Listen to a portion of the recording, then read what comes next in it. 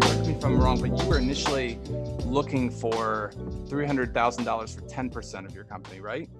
Yeah. So when they doubled that, and then, with 25%, that would have been over double that. What was going through your mind? Was it ever a moment in your mind where you thought, maybe I shouldn't take this deal? Yeah. So, being the Shark Tank nerd I am, there's basically this girl who she has a shareable Google Excel sheet, and she tracks every single deal on the show and bases asking price based on what the valuation is. And the average deal, your company gets cut in half on the valuation.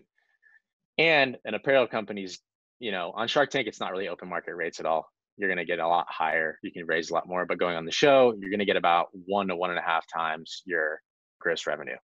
So I had this all pre-planned and valued my company knowing that I would go down to a 1.5 million valuation. And statistically, I would have to double that to be able to get to that. Like kind of backed out a little bit to try to be like, hey, based on every other deal that happens on the show, I'm probably going to get, no one's going to come in there and be like, yeah, I'll give you 10% right away. I mean, maybe they could have, but I didn't think like being like a niche golf apparel brand, they would like every single shark would be jumping at it. Like, I think it was going to be a very niche, like try to get maybe 1 or 2 offers on it. So I kind of backed out the deal knowing going in that I would be comfortable going with 20% for the same amount. What is Robert like as an investor? How has he been helpful to you? How have you seen like the results come in? Yeah, so Robert is great. I'm actually seeing him, I think Thursday. He lives here in LA too. Yeah, I think he's provided really high level thinking. We were talking about before we started, moving the business to Arizona. I ran that by him and he was like, yeah, it's a great idea, to save, to help us grow, save on taxes, on ops, really help scaling the business. We had a new retailer come in and they wanted to sell online. And I've been very like adamant of like, I don't want Bad Birdie sold anywhere online other than badbirdie.com.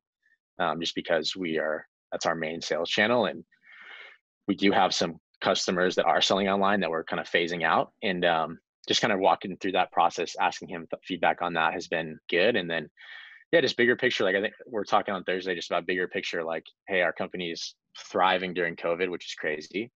And how we're going to continue to scale it. What are the next steps we can take to really develop a brand?